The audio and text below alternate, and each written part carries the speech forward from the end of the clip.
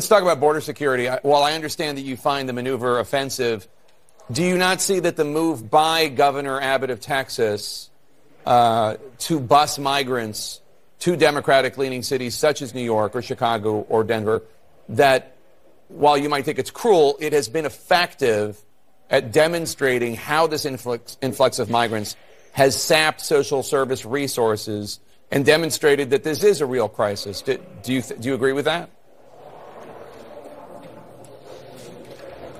Well, Governor Abbott is an embarrassment and a human trafficker.